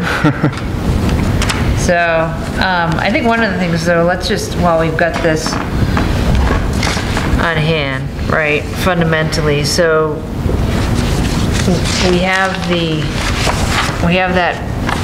bond issue, right? What is that gonna do with regards to what this was in terms of amount?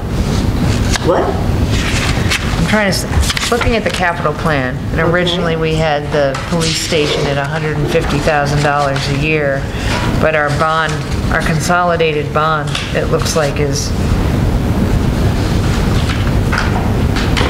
do we know what the amortization schedule is gonna look like on this? Because I mean, fundamentally, that would be one of the pieces for the update for this. We'd have to ask Amy if she has it. Okay. I know that they sent it to us, but I don't know the numbers off the top. So, we can.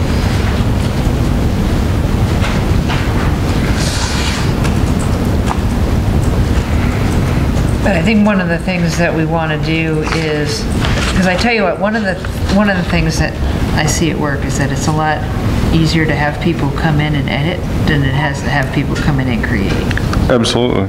So, I think one of the thoughts that I would have is,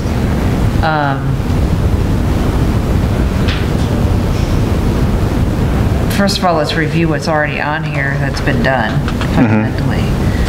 And then I think from a kind of financial governance perspective, did the accountant ever get us like revenue estimates for like the next 3 to 5 years, or is that something that they do, or is that something we would typically do through our own purview?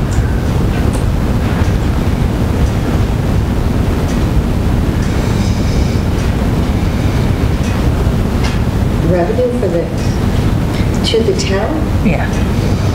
I think that would be a shot in the dark by anybody who did it, but I don't know who was normally project that. They projected every year on the recap sheet, but they only do 1 year at a time.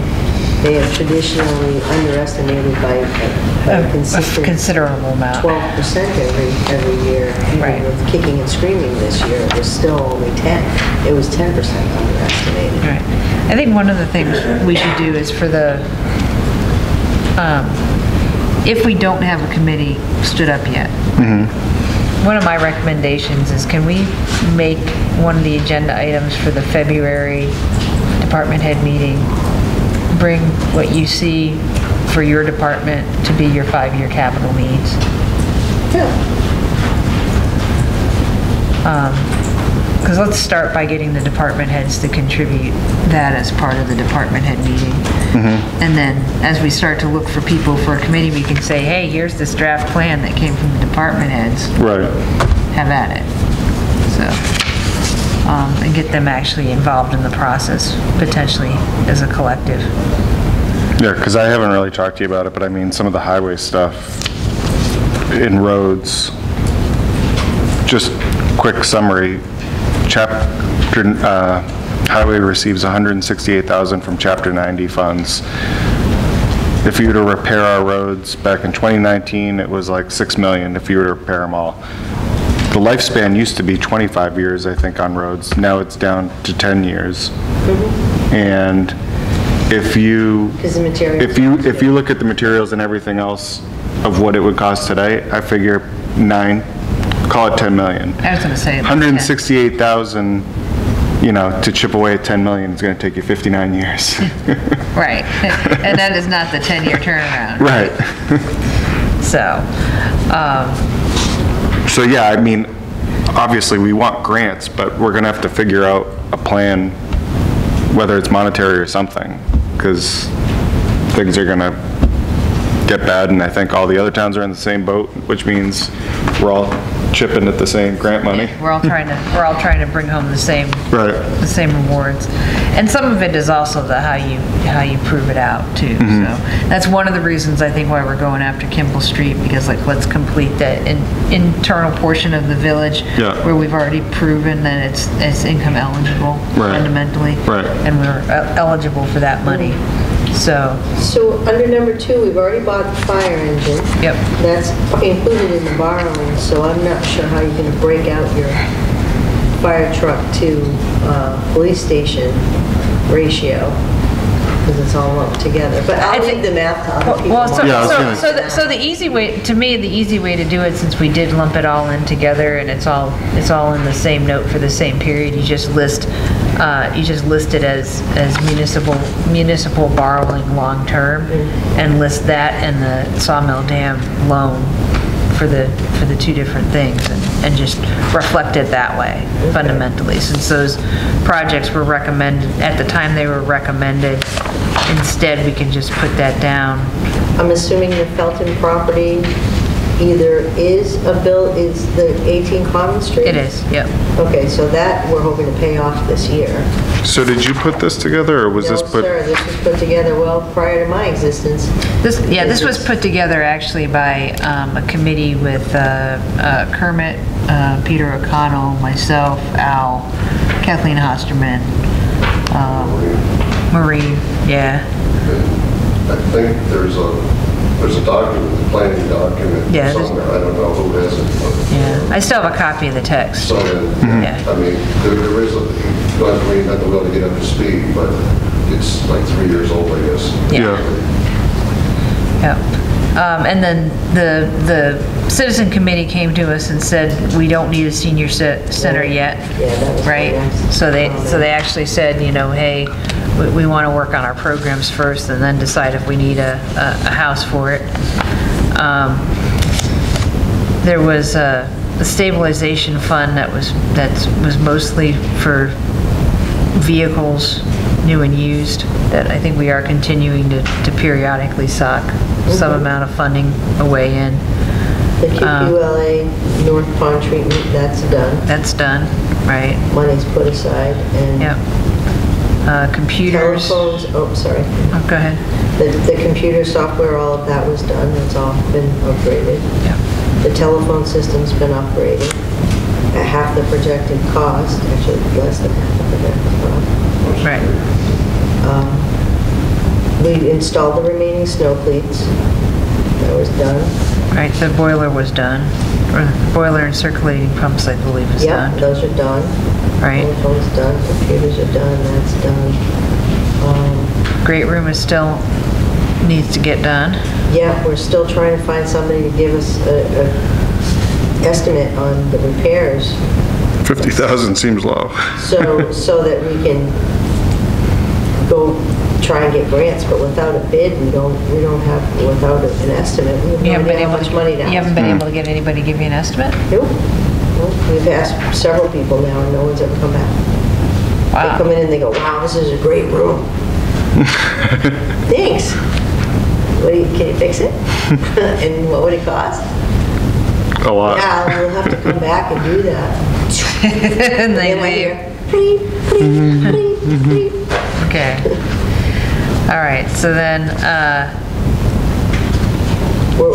don't know if this lift is actually ever going to come together. I'm going to actually reach out to the contractor. We finally found somebody who would do it. And then they were having issues getting the engineering, and then getting, because it needs to be a commercial lift. It can't be like a home lift. right. And they're having difficulty finding a vendor that can actually make the lift that the engineer drew. So, I don't. Peter Martell Anyway. did say he did carry a lot of people, so. Yeah. All right. So, The police cruisers are on a rotating schedule, I believe. I'm not sure, I haven't been here long enough to see that actually happen. So, we fight this fight every year fundamentally. That's why we put it on the plan for being like most years getting one with like, it's basically 4 years in a row and then one off. I think that's mostly what we've been doing. I don't know if the police got their copy. They did? Yep. Okay, so that's all. I don't know about the fire repair.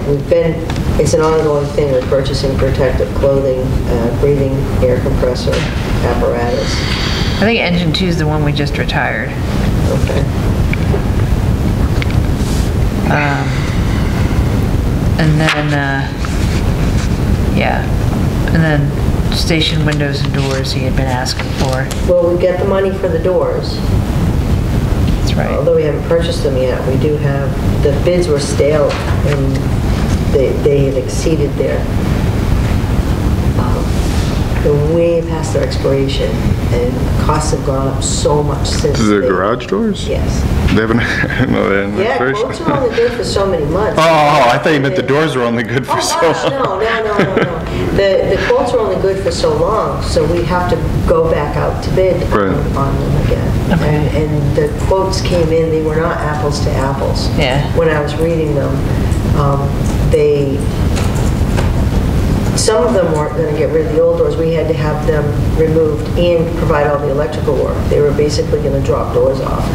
Others were installation and removal was included, and no electrical. And then there was the third one had all the bells and whistles, but we didn't have enough money for that one, and it was stale anyway. So we need to start that process over again. Okay.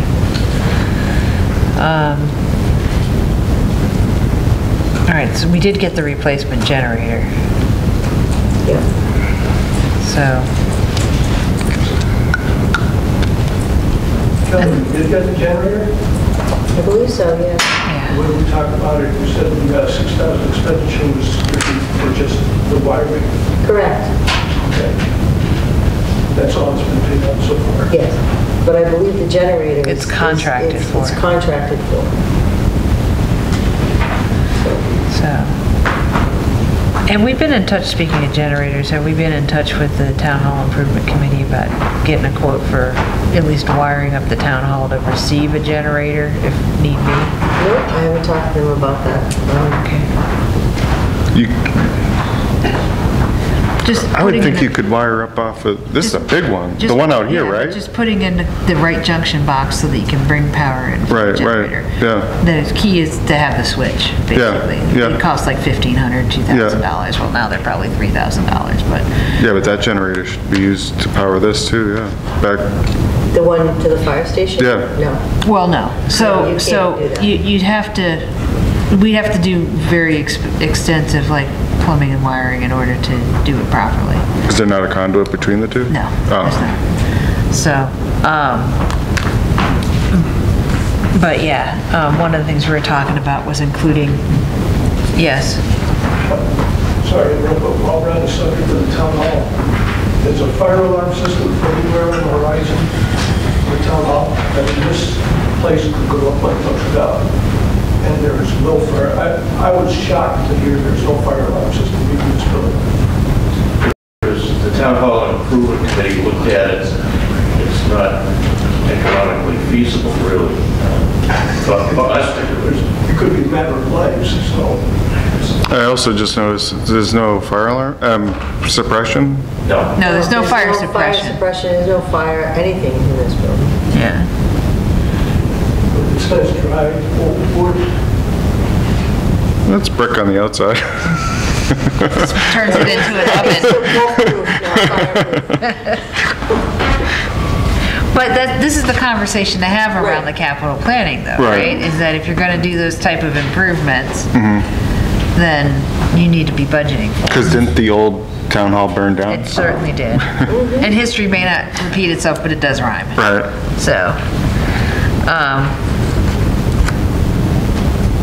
So, there was some money that was assumed would be required for the Felton property.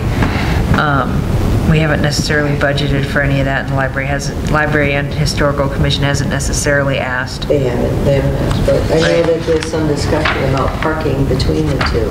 Yeah. But that's something that we can, that's one of the things Brenda, we can, hopefully Brenda will bring. To the department head meeting. Yeah. Right, exactly. Have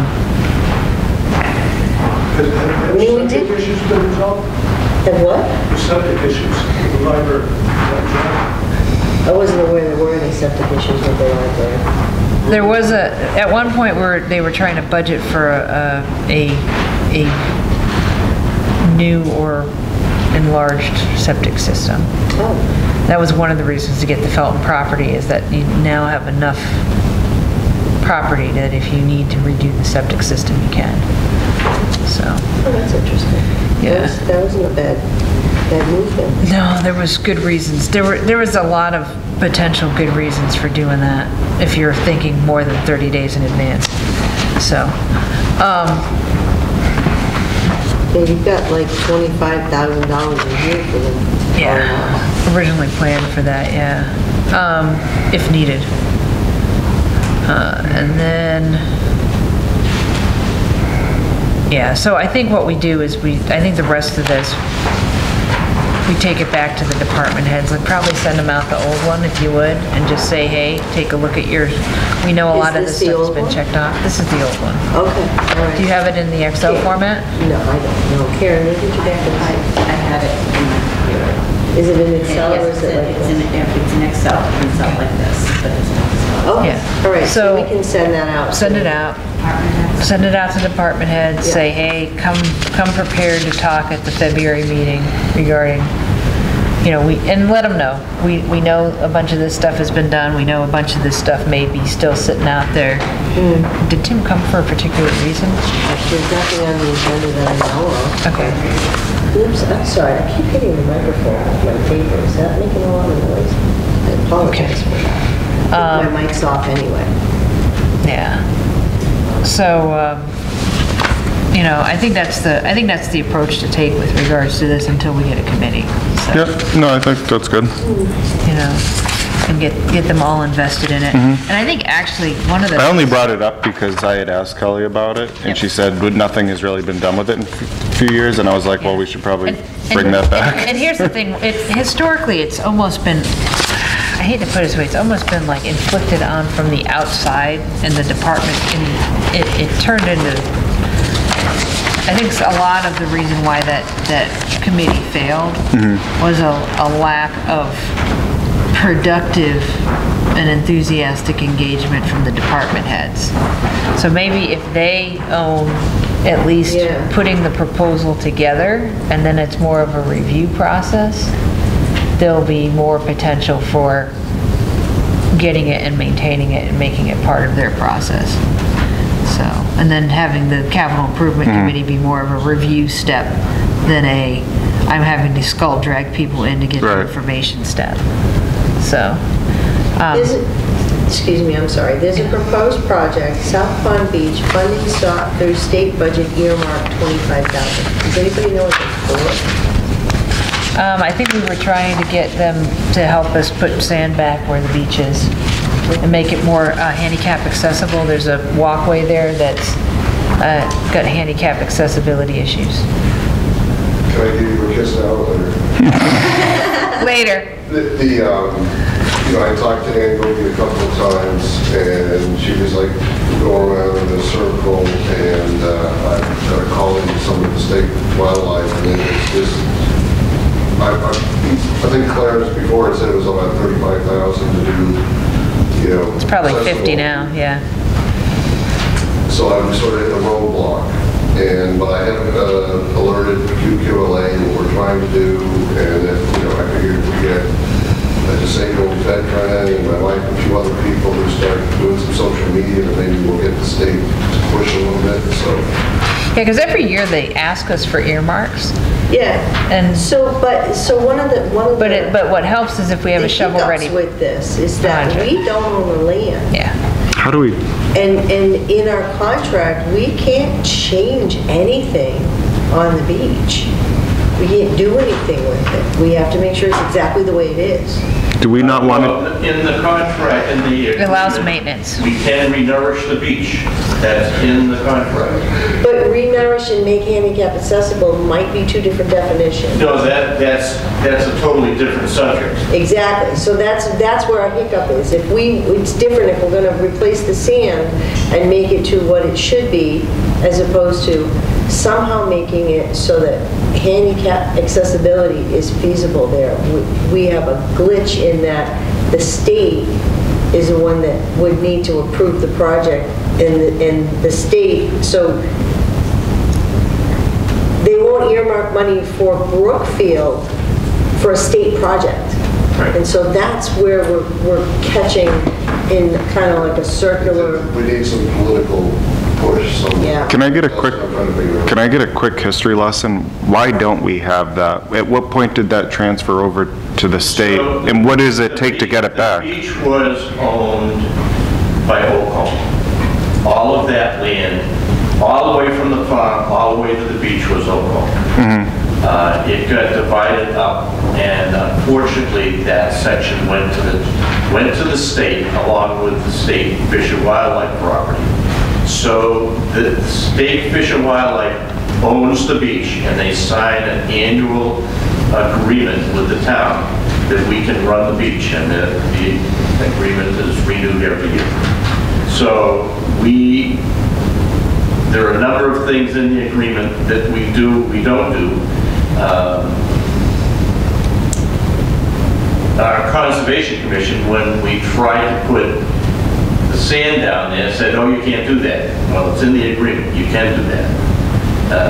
But it got hung up with our own Conservation Commission. Like 2 years ago. Like 2 years ago. So you're right. The other thing is that the beach is actually named, I mean, the beach itself is named for a handicapped veteran.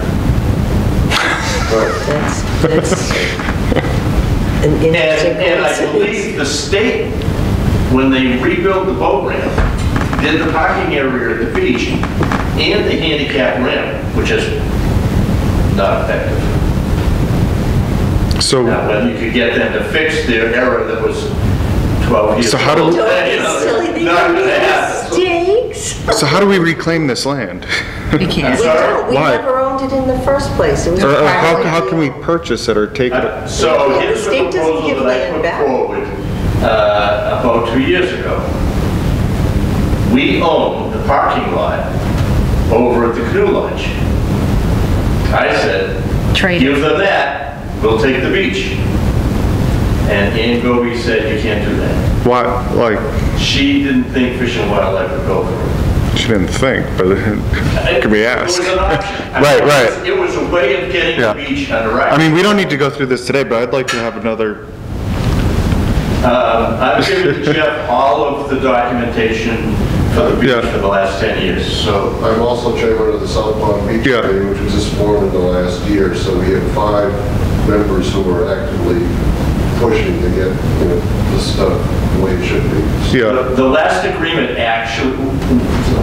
with the state actually has a clause in it that we can charge for the use of the beach. Which could then go into revolving. Right. Which could Yeah. go into a revolving fund to start to. The other problem is that it's state-owned, licensed to the town, so it can't be a town beach. In other words, you can't say can't it's restrict residents use. only. Right, no. Right, so just to answer your other question, the reason why the handicapped accessible has sort of come to the fore in the last couple of years is because the state with its improving the ramp and the boat ramp and all the other stuff, they put this floating dock to act. Right. ADA compliant floating handicap But ramp. that precludes anyone from going down the ramp and just going into the shallow water and getting to the beach, which handicapped or maybe disabled people could do in the past.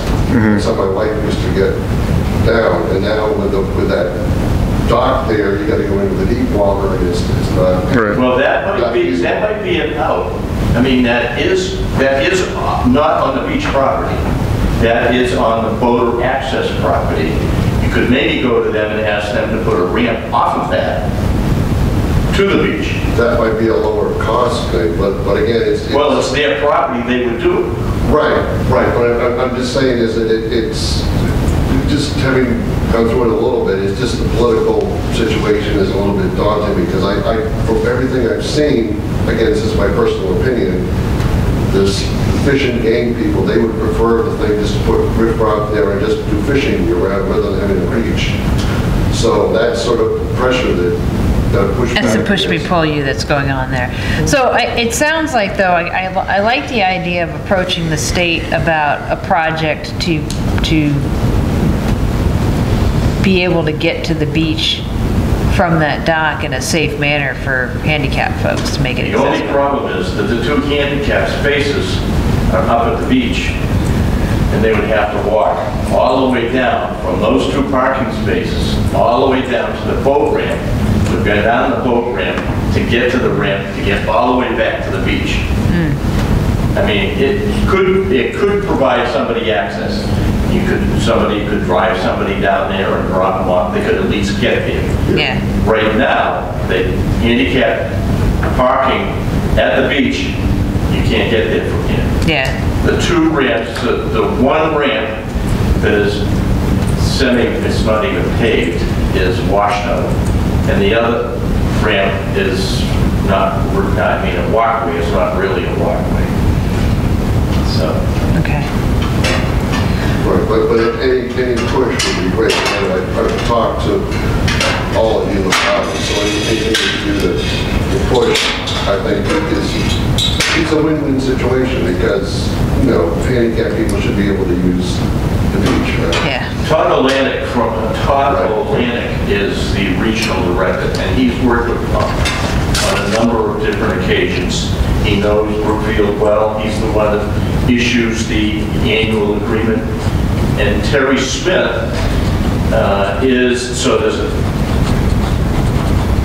the boat ramp is provided under the boater access kind of subcommittee of Fish and Wildlife.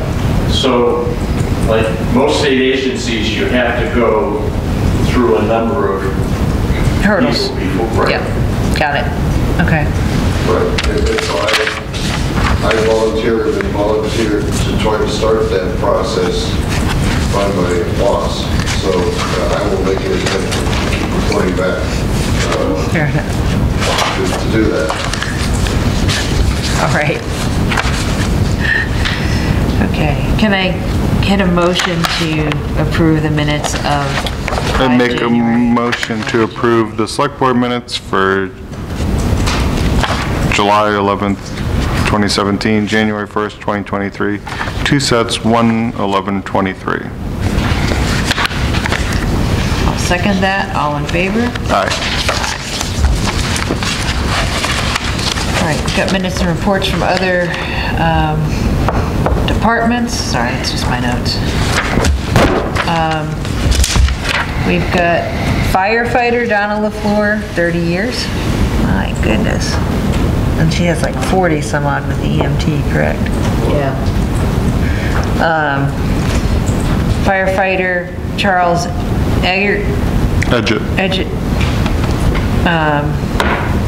I'll just put my glasses on. 21 years, and then Damon Sargent, 1 year. And then Captain David Martell, 33 years. And firefighter Kayla Laporte, 1 year.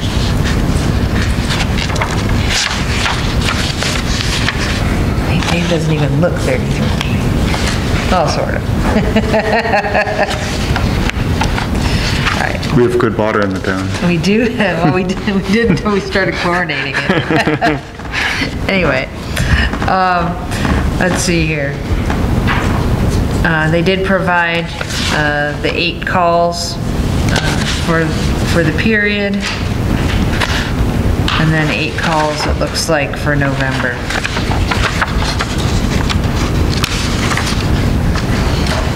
And then 13 calls in December. Apparently we set things on fire during the holidays. I don't know, Christmas trees, lights, candles. Right, and then we also have minutes from the joint meeting with the Board of Health. Yep. All right. I believe that is it. All visits. All right, can I get a motion to adjourn? Make a motion to adjourn. All right, second, all in favor, aye. Is there Oh, availability for just getting pass on some information? I've been waiting to because I didn't want to make any noise. is it relevant to the, It's relevant to the budget.